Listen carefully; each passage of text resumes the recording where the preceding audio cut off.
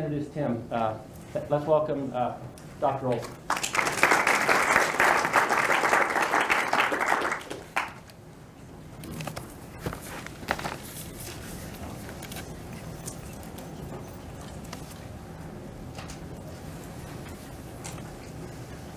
Sorry, I guess I have a large slide deck. It's taking a minute to download. Here we go. All right, so about 5 years ago in Minnesota, a man angrily walked into a Target store and he demanded to speak to a manager. He held in his hand some coupons that had been sent to his daughter, and he told the manager, "You sent my daughter these coupons? They're a bunch of maternity clothes and baby things that babies use. Like, do you want her to get pregnant? She's not even pregnant." And the manager, of course, was very apologetic and apologized. And a couple days later, as good managers do, he called back to make sure that the man was okay and everything was good. And the man said, "No, I'm the one who should be apologizing to you. There's some things that I didn't know. My daughter actually is pregnant, and she's due in 6 months." And so Target, had this information and sent these coupons. And if you think about it, this is somewhat similar to what we see on Netflix. It recommends movies for you to watch based on movies that you've watched in the past. On Amazon, it recommends things for you to purchase based on things you've purchased in the past. And Target is no different. Also, kind of in a different vein, the fire department in New York City has 300,000 buildings that they inspect annually.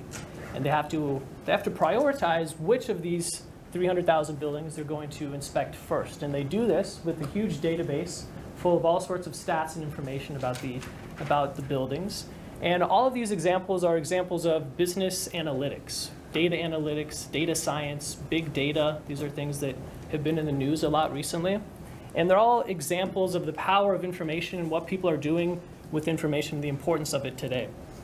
Another quote that I like is, "Software is eating the world." This was said by someone about 3 years ago who's famous in Silicon Valley.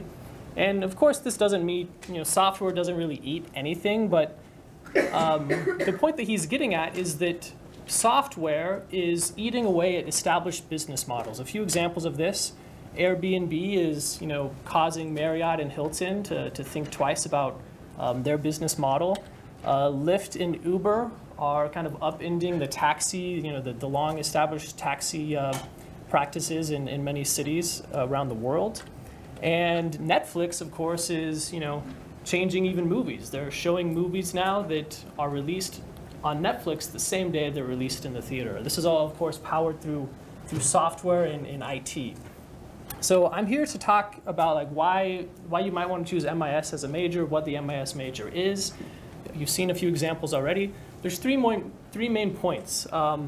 If you study MIS, you can help make the world a better place.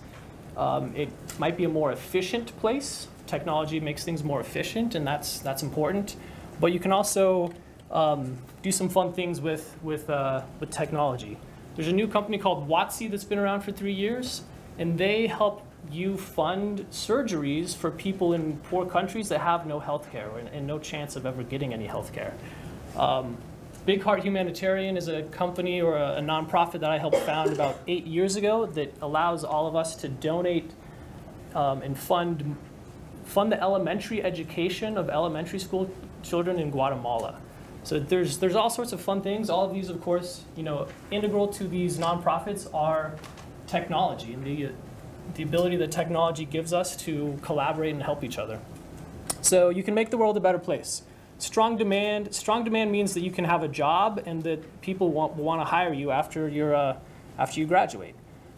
Yesterday on Facebook, I saw this. Ezra Klein is a journalist in DC. He posted this, and so I clicked on it, and if we can see right here, a lot of these are engineering. So no surprise, petroleum engineering, chemical engineering. There's a high demand for these, and they get paid well. Business information systems. Not that money should ever be, your reason for doing something, but this shows that there is demand for people who study and know something about information systems. So strong demand, and then the last thing is that there's something for everybody.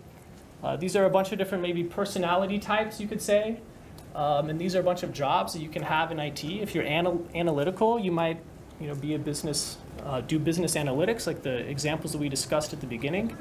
You can also go into consulting. If you're creative, you might try doing web development, working on the user experience.